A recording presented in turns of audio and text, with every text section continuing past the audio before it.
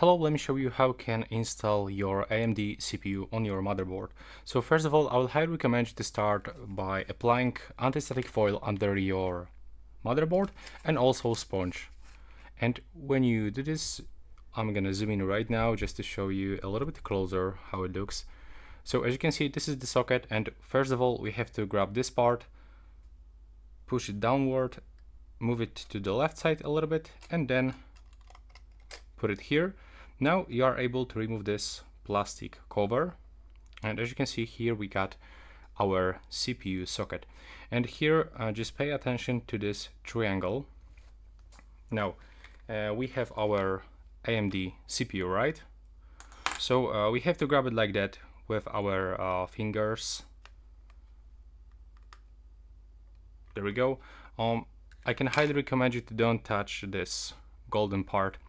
And here, where is this triangle? This is the direction how we have to actually put our CPU into socket. So in my case, it looks like this because there's the triangle and this is also the triangle. So start from this corner. Now just gently, I did it wrong, so let's repeat if you have the same issue.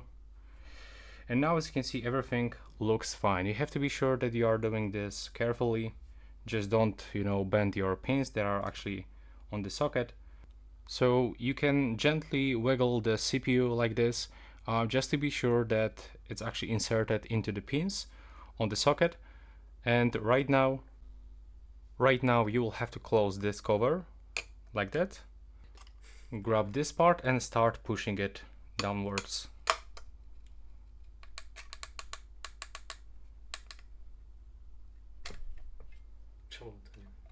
And there we go.